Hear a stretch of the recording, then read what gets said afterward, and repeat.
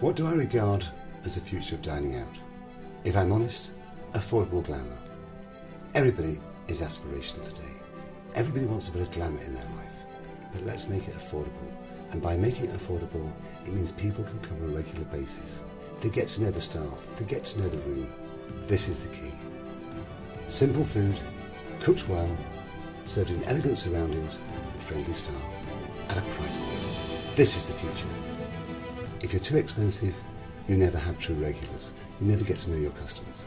For me, the last course is the most important. The last course being the bill.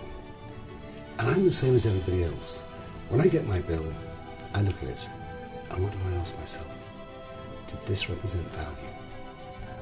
And what I try to do is give more per pound spent than anybody else. That's the future.